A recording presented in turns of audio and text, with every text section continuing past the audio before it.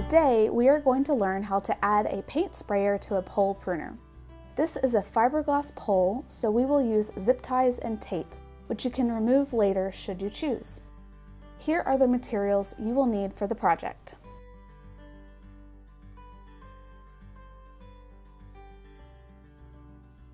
Measure and mark 4 inches from the collar. First, we will secure the hinge and then attach the clamp. Attach the hinge to the pole using 3 zip ties. Make sure to tighten the ties down well and place the fastening ends on the back of the pole to be out of the way of the spray paint can. Once attached, trim the zip tie ends and then wrap duct tape around the pole to secure the hinge and cover over the zip ties. Make sure your spray paint can be slipped into the clamp. The clamp will be at the 4-inch mark we marked earlier at the bottom of the hinge. Open up the hinge to get it out of the way. This zip tie is just a tad thicker than the slots. If this happens to you, use a flathead screwdriver to bend the slot open just enough to slip the zip tie through. You can use 1 or 2 zip ties to secure the clamp. Trim the zip tie ends. Align the hinge and clamp and then tape to secure the unit. Slip in the spray paint can and determine how far down the hinge will need to go down.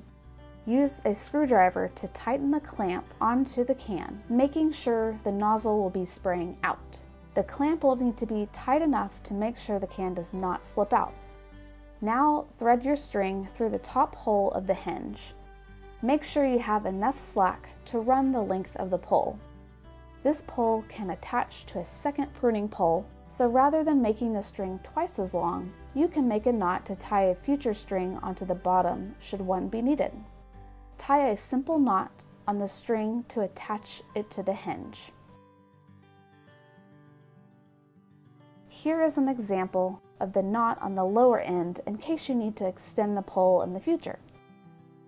Now we are going to demonstrate our pole pruner with our paint sprayer in action.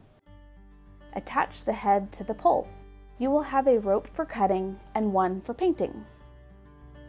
We will be trimming a codominant stem on this oak.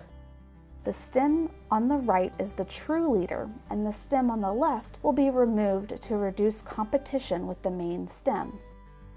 Get as close to the tree trunk as possible, and make sure your cut is just outside the branch collar. Wear a hard hat when pruning to protect your head. Before moving on to painting the pruning cut, you may want to remove the pole pruner to make spraying easier. Pull the sprayer string to apply paint onto the pruning cut. If the hinge is too tight, the can will continue to spray.